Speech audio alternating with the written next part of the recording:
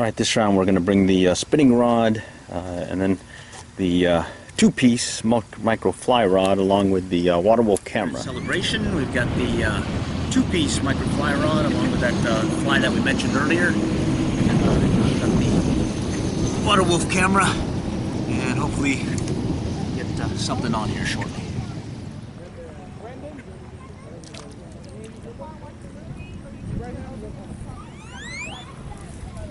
Alright, I got a little bluegill on that nymph, or that midge, with the two-piece micro fly rod.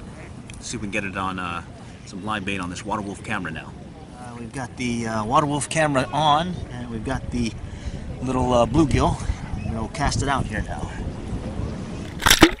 Alright, so we've rigged up the water wolf camera so that we've got the little bluegill right on the end of the line. It's kind of out of sight, and you'll see another bluegill come by, and something else will chase it, and it'll kick up a lot of the debris on the bottom. And then some of his buddies will come by, and you kind of see him out in the distance, just kind of sitting there. And unfortunately, we didn't get any strikes this round. The line broke, or at least the cabling broke on our attachment to the water wolf camera. But at least we got some underwater video footage of some of the action down below, and specifically mainly these bluegill. We think we caught a glimpse of maybe a catfish or a bass that went by that may have caused the little bluegill that was being used for live bait to kick up and run around, but unfortunately we weren't able to hook up with them. So just to recap some of the things we saw, we had our little bluegill on the bottom, something scaring it. And then shortly after that, his buddies will be coming by, checking him out. And then soon after that, we'll go ahead and shift back to fishing with our micro fly rod.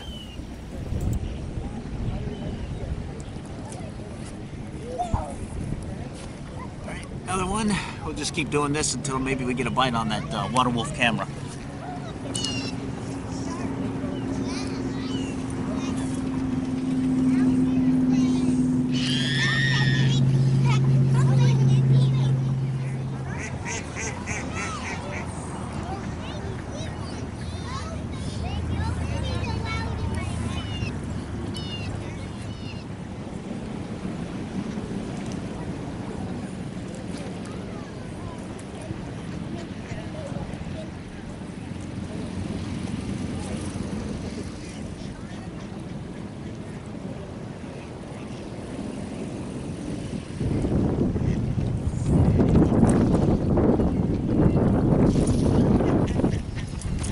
Alright, we're going to call it quits here, but before we go, we'll do a real quick demo to give you an idea how far we cast with this guy. The micro fly rod, two-piece. Alrighty, we've got the line out, and I'm going to show where we're going to cast out with the micro fly rod. We've got the wind to our backs, and we've got a spot picked out.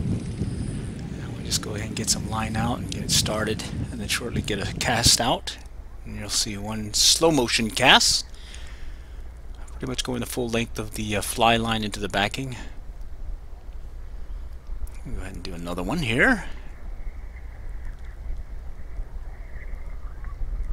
and off it goes. So we'll speed things up here shortly and go ahead and pick up the camera and start counting off what we did. Okay, we're going to stand over here on this line. We're going to stand over here on this line. We'll take it to the backing here. So that's that yellow piece right there. And then we'll just take it out to this length of the line. And we'll just do a real quick step off and just see how far this thing really is. Just to give you an idea that the castability of the two-piece micro fly rod. So there's 1 yard, 2, 3, 4, 5, 6, 7, 8, 9, 10, 11. About 11 yards. 10 yards, let's just say 10 yards. And we're in the backing, or right at the backing is where we'll hold it.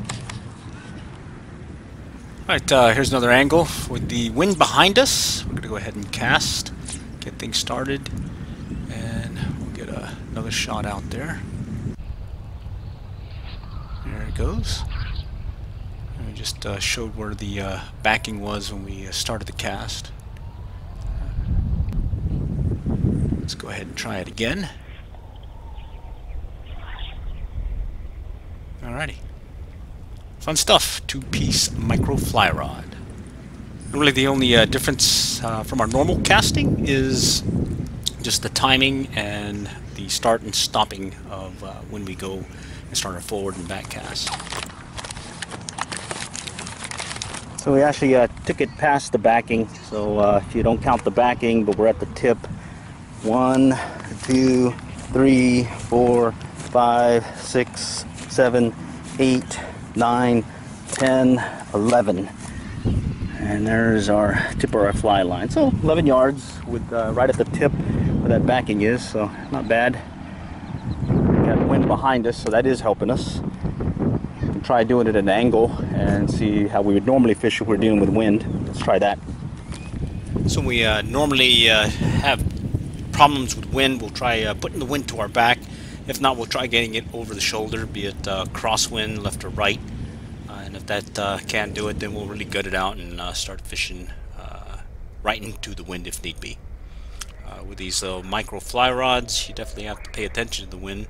Have used other rods, switch rods, heavier weight rods, and heavier weight forward lines, and been able to handle the wind. But again, with these little rods, definitely have to pay attention to the wind.